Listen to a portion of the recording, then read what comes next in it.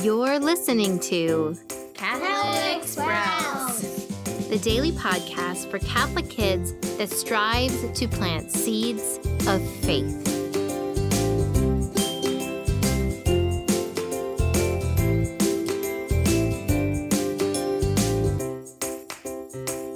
Hey there, Sprouts. Today is Wednesday, February 17th, 2021. Today is also the first day of Lent. Today is Ash Wednesday.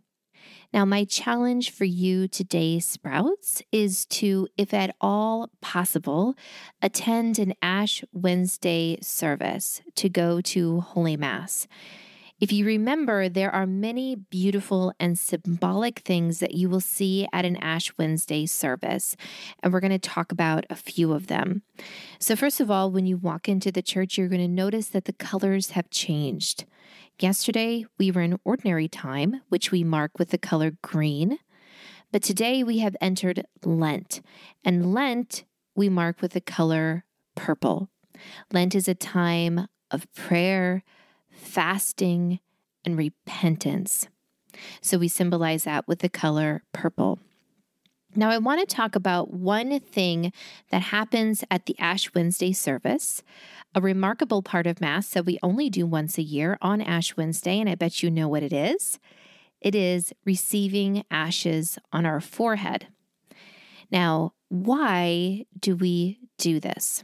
So just to remind you of how this all happens, in the first half of Mass, Father will bless the ashes, and then he will have several people from the congregation come up and help distribute the ashes.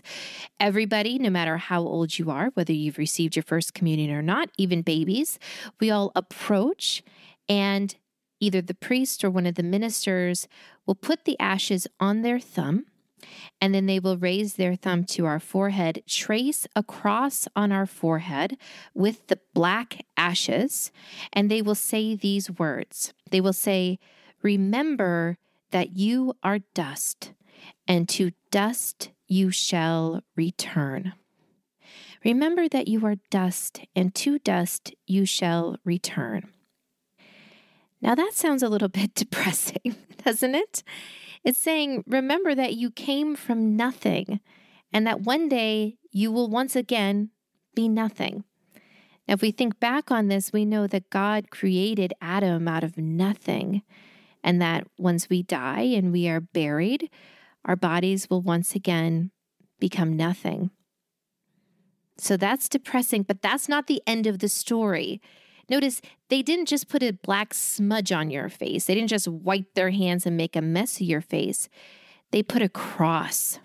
They put a cross on your head with ashes. So now what does this mean? Well, it means simply this. It means remember that you are a sinner. Remember that God created you, that compared to God, you are nothing. And yet, God loved you enough to send his only begotten Son, his beloved only Son, to earth so that he could be like you, set an example for you, and ultimately die on the cross for you. So a cross on your forehead made out of ashes is the most ridiculous contradiction. It is a reminder that you are nothing. But yet, to God, you are everything. You are nothing. You're just one person. When you die, your body will become nothing. But to God, the spirit that dwells inside of you, the spirit that he created and knew and breathed life into before you were born, that is everything to God, that he was willing to suffer and die out of love for that. Pretty amazing, right? When we go to Ash Wednesday, when we form that line, and maybe you're not even paying attention, but when you receive that cross on your forehead, remember that the world sees you as nothing, that in the whole big scheme of things, you're nothing. But to God, you are everything. It also means that you are a sinner, but you are a sinner who has a Savior. That God came into our brokenness, came into our humanity, took on a body himself just like ours, and he offered it up for love of us. That is the message of Ash Wednesday.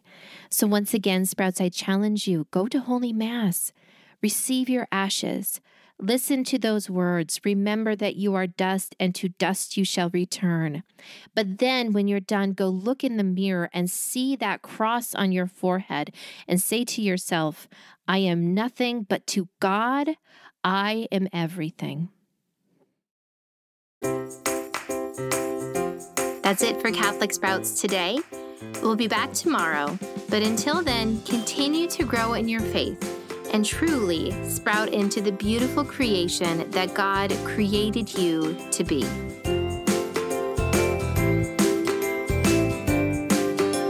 Just one more thing. We are excited to announce that the Domestic Church Project app is open and enrolling families all week long.